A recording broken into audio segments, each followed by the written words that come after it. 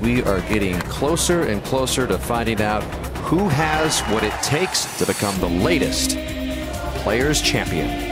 For the very first time in Players Championship history, we have a 3-hole aggregate playoff. Oh, what a shot by Fowler! Got it. Fowler with a 2.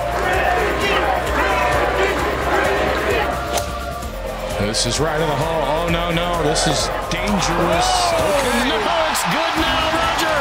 You need a little luck to win big tournaments like this. People are going crazy.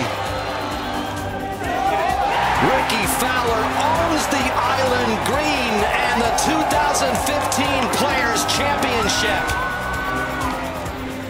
I'm Ricky Fowler, and I just won the 2015 Players Championship.